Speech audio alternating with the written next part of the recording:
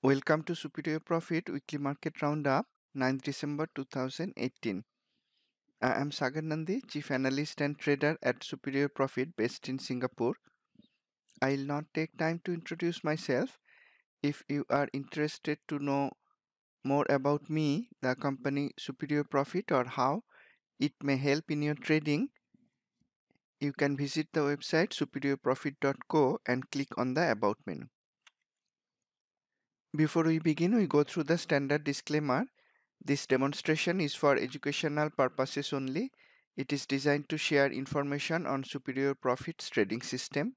The information presented here should only be used by people who are aware of the risk inherent in trading. Past performance is no guarantee of future return. Superior Profit is not an investment advisor. This session is not for any recommendation of buying or selling stock or any other instrument. Superior Profit will have no liability for any investment decision made by its audience. As usual, in today's topics, we'll analyze gold and oil using technical charts. They tend to impact related stocks. When swing trading stocks, we like to align them in the market's direction. We'll study market's direction using Nasdaq and NYSE, market breadth, and technical analysis of market ETFs. In addition to aligning trades with the market's direction, we like to align them with the industry strength. We'll study industry strength using scorecard and heat map. Along the way, we may look at some of the recent trade examples from Traders Forum and look for potential trades for the coming week. That was the last slide of the presentation. Let's move to live system. We begin our commodities analysis with oil. We are looking at the oil ETF USO using weekly backdrop chart and daily hop-on chart. Together we call this at a glance template because this template helps us decide if there is a low risk entry opportunity at the right edge of the chart in only a few seconds. Oil dropped heavily in this period. The weekly candle colors were bearish magenta. This week oil recovered somewhat, ended with an indecisive shape candle. It has both upper and lower tails. It has a solid body and the lower tail is much longer than the body. That is an indecisive shape candle. The color is also neutral yellow. In the daily chart, it tried to go up after the OPEC decision to cut oil production. That was on Friday, but closed lower. It started with a gap up open and closed lower. There is no Q swing trade setup at the right edge. If you remember our last swing trade decision using Q charts was on this day when it broke down below a memory support that was in the weekly chart, and it also gave the magenta color candle. Partial profit could be booked along the way and partial position could be held trying to let profit run. The remaining position could be held with trailing stop to make sure that profit doesn't erode, and if you used Q protection signal as trailing stop, the remaining position would have stopped out on Friday. This is another view of USO daily chart using the hop off template that has the protection signal used for trailing stop. Our short entry was on this day. As the ETF went down, the trailing stop could be set at these cyan dots, that is the protection signal stop loss level or protect profit level for a short position. On Friday, this stop level was hit. The trade ended with very high profit and the protection signal allowed you to capture the entire down move in the ETF. Gold ETF GLD. In the weekly chart, it broke out of the watermark resistance, ended with a bullish shape, that is hollow body candle, and also a bullish color candle, cyan color. The relative performance line is showing that it is outperforming the market. In the daily chart, price was in a indecisive move for a while. This week it broke out of that pattern and ended the week above the upper boundary level and very close to the white direction line. It is already significantly higher than the recent low, therefore we don't have any low risk long entry in GLD right now. If gold pulls back little bit and goes up again, that will give us a low risk swing trade entry opportunity in the long direction. That would be using go with flow trend following trade setup. You could wait for that. If gold doesn't pull back but continues to move up from here, then you might try to take a long trade using Q fine tune template, that is the intraday chart template, and using one of the precision entry techniques that we have. From commodities analysis, we move on to market breadth analysis. We are looking at Nasdaq Composite Index and NYSE Composite Index, both using weekly charts. Because this analysis is using broad indices and longer term weekly interval, it is to be used for longer term investment decisions, not so much for swing trading and certainly not for day trading. Both Nasdaq and NYSE are now moving in a sideways range and the range is quite wide. This week price closed near the lower end of the range. Will it go up from here? That is possible. The other possibility is that this time it will break down the support and continue the down move. We don't know exactly for sure. We have to watch the market next week to see where it is going. If the support in NYSE and Nasdaq are broken, then if you are holding long positions, even for longer term investment purposes, you may be careful and protect your position. Either close your position with profit or maybe hedge your position with put option or other strategies. If we look at the internals, that is the new high low, advanced decline and up down volume, we can see that gradually the internals are turning negative. They used to be more above the zero level and now they are coming more below the zero levels. That is clearly a bearish indication. That is why you may be cautious if you are holding long positions and may protect or book profit on them. Let us see what further insight we can get from the market ETF analysis. S&P 500 ETF SPY. This week SPY opened with a gap up and then sharply reversed from there, creating a bearish engulfing candle in the weekly chart. The weekly candle's shape and color both are very bearish. At the same time, price closed just above the memory trendline support. In the daily chart, it is moving inside a sideways pattern. It is also bound by resistance memory at the top, support memory at the bottom, a very wide triangle pattern. It may go up from here or it may break down from support. We have to see where it is going next week. If we look at the activity pattern, then we can see the high activity days, the thick bars are mostly red rather than green. That is showing that under the hood the market is more bearish than bullish. The same conclusion that we could reach from the market breadth analysis. QQQ Nasdaq ETF. This also opened with a gap up on Monday and then reversed from there. Price is some distance away from the memory support in the weekly chart, and there is no memory support in the daily chart. There is a memory resistance.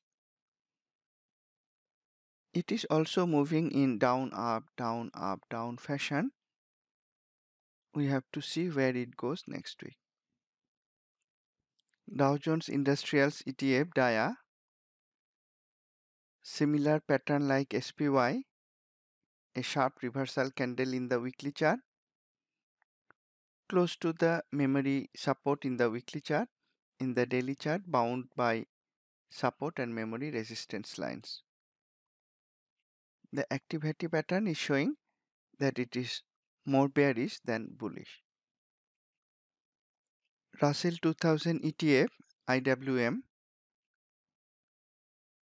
weekly created a bearish engulfing candle, a sharp reversal candle, and this is the only ETF that could break below the weekly memory support. It broke below the daily memory support as well. Relative performance is showing that it is underperforming the market. Activity pattern is bearish. If we combine the result from the market breadth analysis with the outcome of the market ETFs analysis, we conclude that the market is moving in a sideways fashion. However, the internals are more bearish than bullish. IWM has broken below support. The others have not broken below support yet. Therefore, we are not clear where the market will go next week. You may watch it and then take your trades accordingly. However, when you drill down from market level to the sector industry level, stocks fundamentals and technicals, by aligning these forces, industry force, fundamental force with technical force, in all market situations, you are able to find low risk, high probability trade setups.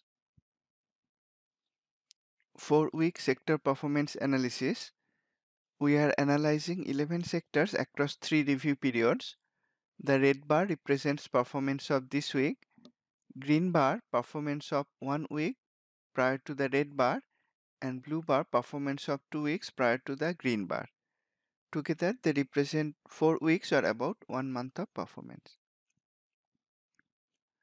Market indices and ETFs are range bound, and that is reflected in the sectors flip-flopping between gain and loss. Last week most of the sectors were up. You can see that from the green bars coming to the right of the zero line. However, this week 9 of the sectors decline. Most of the bars, red bars, came to the left of the zero line. So they flip-flopped from positive to the negative side. Therefore, we have a bearish picture at the sector level. Only 2 sectors gain. These are utilities and real estate.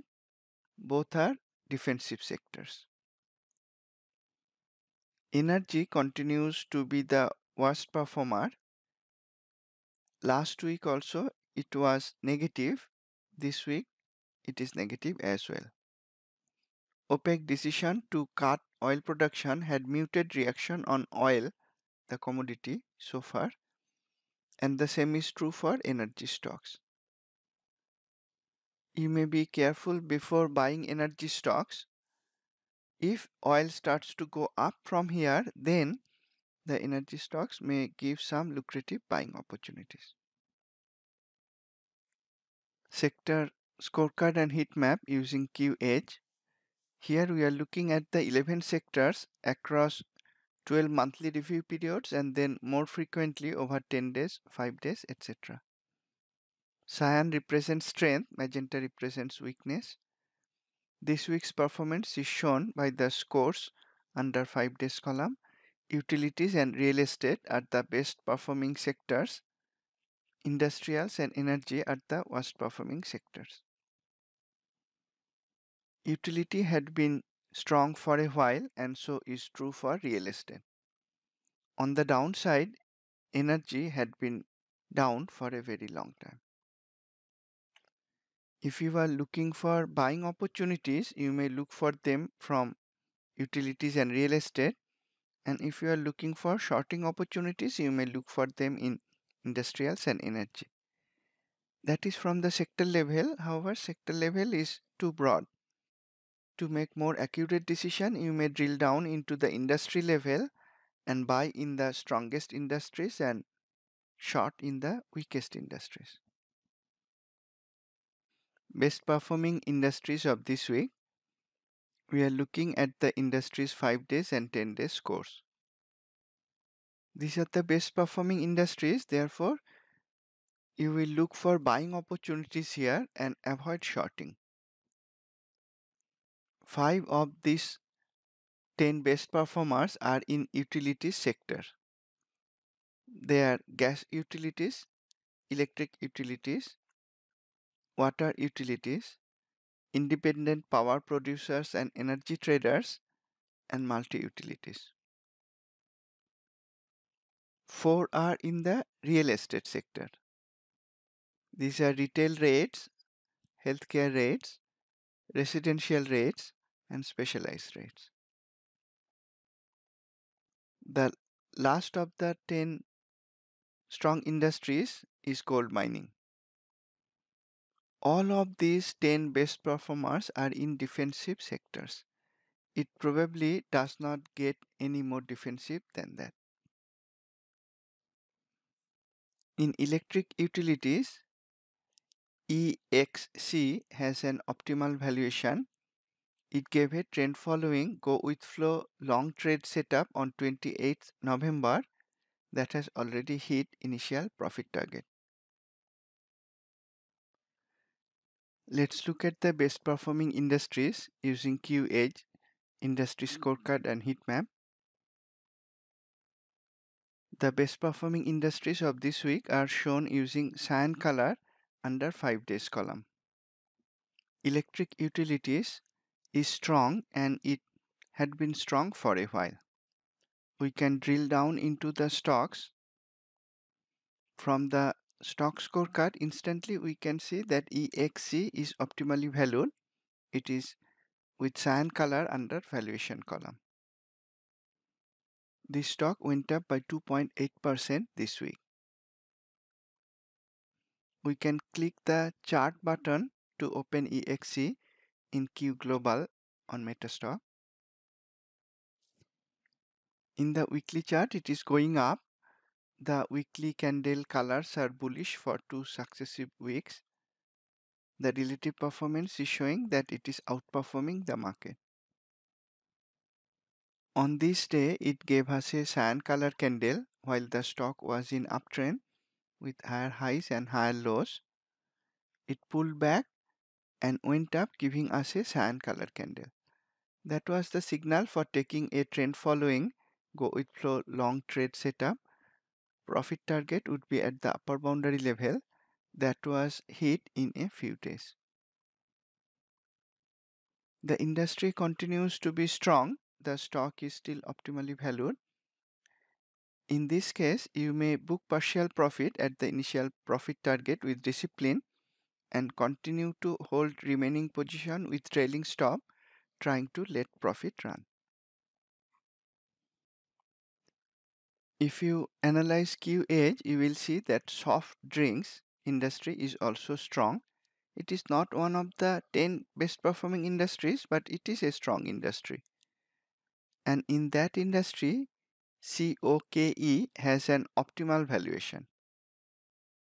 You could buy it on 30th October using the setup, pull back to value and then break out of squeeze with heavy activity. I will discuss this technique in more detail in the live Monday morning meet. Worst performing industries of this week. You will look for shorting opportunities in these industries, and if you are having a long position, you would be careful. Specialty stores is one of the worst performers. It had been weak over 10 days as well as over 5 days.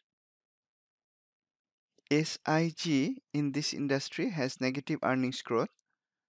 On 4th December, it gave a trend following go with flow short setup while it was also breaking below the weekly memory trendline support. This week, the stock fell by 25.4%.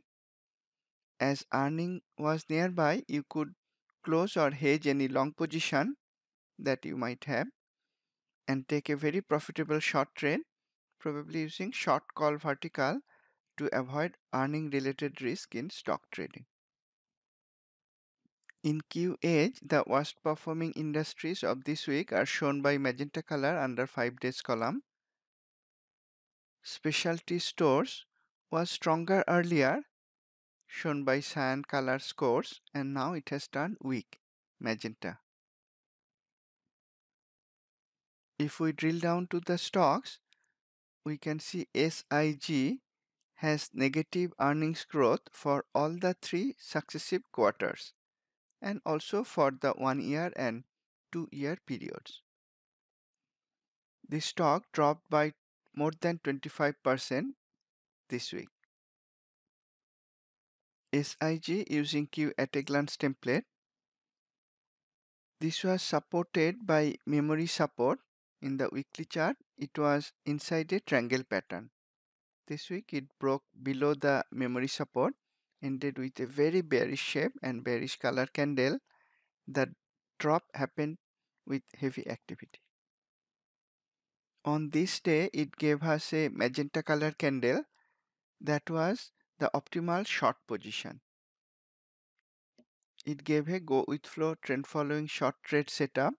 The short could be taken at the end of the day with stop just above recent high. After that, the stock dropped sharply. This was a drop associated with earnings. As earnings was nearby, you could take the short trade using short call vertical instead of using stocks. The short trade setup appeared precisely when it was breaking the weekly memory support. Therefore, you take the short with higher confidence and end up with a highly profitable trade.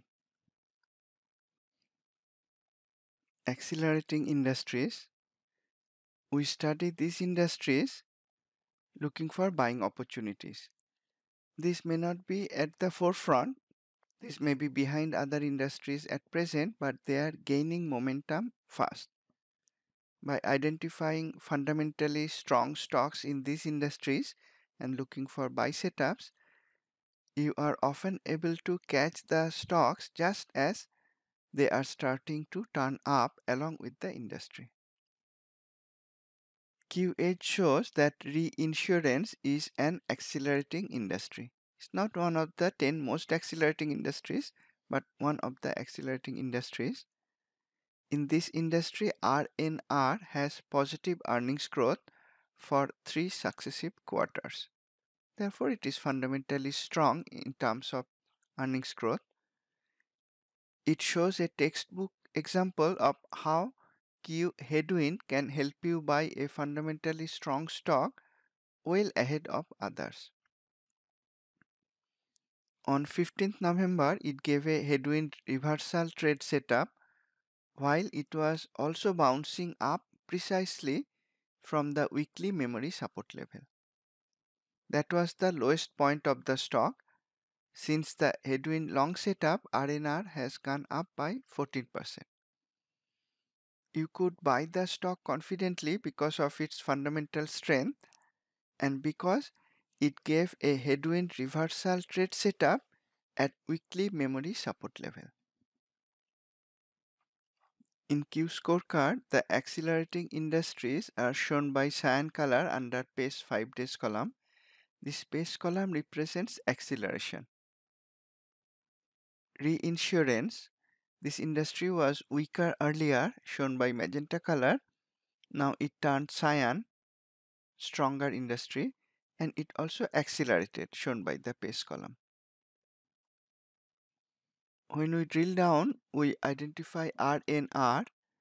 This stock has robust earnings growth for 3 successive quarters. 188% to 87% to 103% earnings growth. It went up by 6.4% this week. However, you could buy it much earlier using the unique Q headwind reversal trade setup. RNR using at a glance template. In the weekly chart, it came to the memory support level and precisely reversed from there on this candle.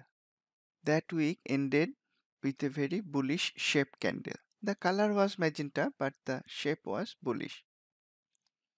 While that was happening in the weekly chart, in the daily chart on this day, it gave us a bullish headwind reversal signal. It also gave a bull release signal showing the stock was oversold earlier but not oversold anymore from this day, and it gave us a possible reversal signal.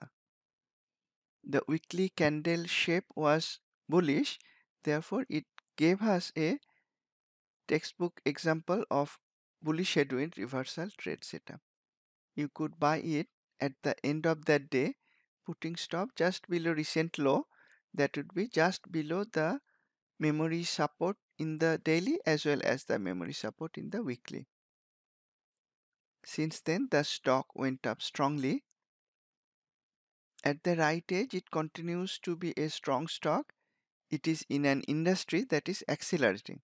Therefore, there is no need to close entire position. Partial position you would have closed already with discipline, and then the remaining position you may continue to hold with trailing stop, trying to let profit run. Once again, the bullish headwind, and this time bullish headwind coming at memory support level, gave you an opportunity to buy this stock much ahead of others right at the lowest point.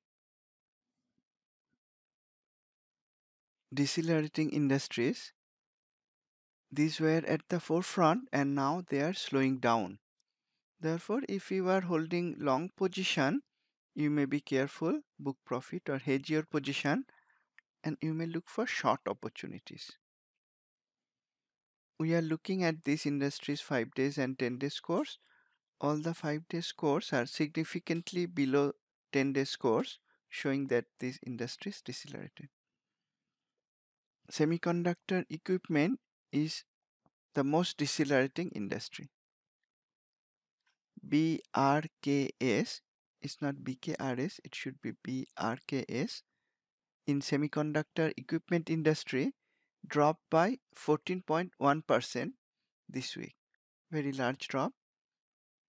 The stock is overvalued with slowing earnings growth. Earnings growth is still positive but slower than previous quarter.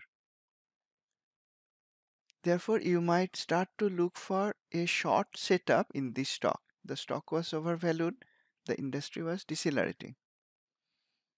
BRKS stopped right at memory resistance on Friday, 30th November, and then again on this Monday, 3rd December. Looking at this weakness, you could be ready for a short trade based on the 2 successive reversal down days, and you could identify these memory touchdowns using Q sonar scans. You could be ready and enter the short trade on Tuesday, 4th December, when it displayed the trend following go with flow short trade setup. As you could be ready ahead of time, in this case, you could take the trade with minimal risk using fine-tune intraday chart. In Q Edge, the decelerating industries are shown with magenta color under past 5 days column. Semiconductor equipment is the most decelerating industry, and the 5 day score shows that it is already weak. It was stronger earlier.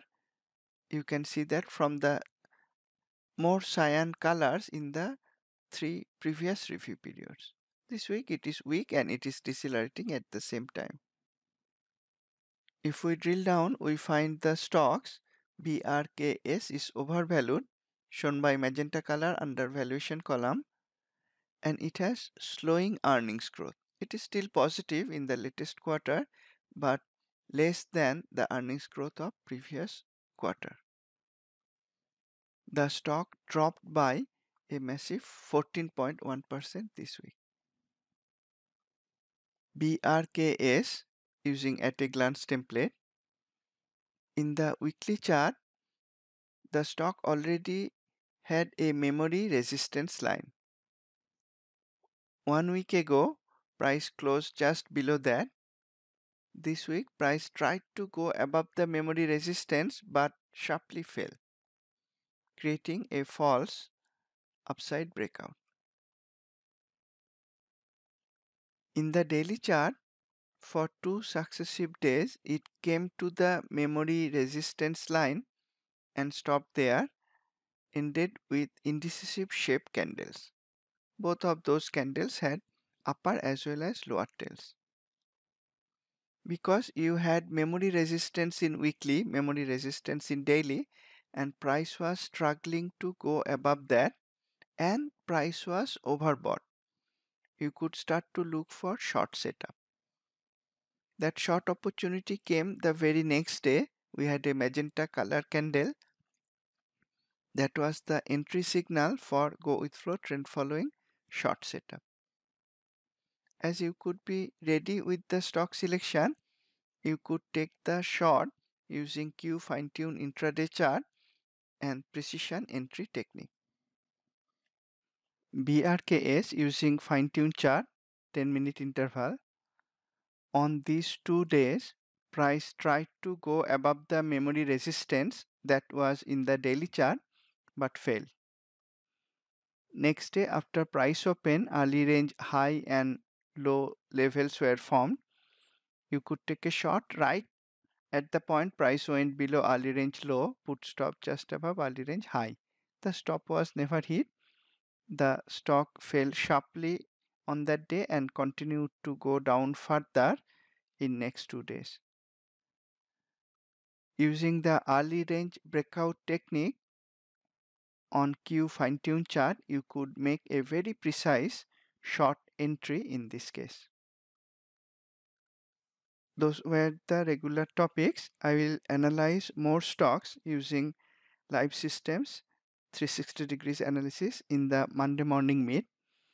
You may register for that session from the education live class page. Let me summarize. From the market breadth and market ETF study, we see that market is in a sideways range, wide sideways range. It is near the lower end of the range. From the lower end of the range, we normally expect price to go up. However, we see that the internals are turning more and more bearish. New high low, advanced decline, up down volume, all are turning more bearish. For the ETFs, from the volume pattern, we see they are more bearish than bullish. Therefore, there is a chance that instead of reversing from the lower end of the sideways range, price will fall down further. And if that breakdown happens, you may be extra cautious about any long position you may be holding. That is all that I plan to share in today's session. Thank you for attending. I look forward to seeing you in our next session. Have a great weekend and trade profitably.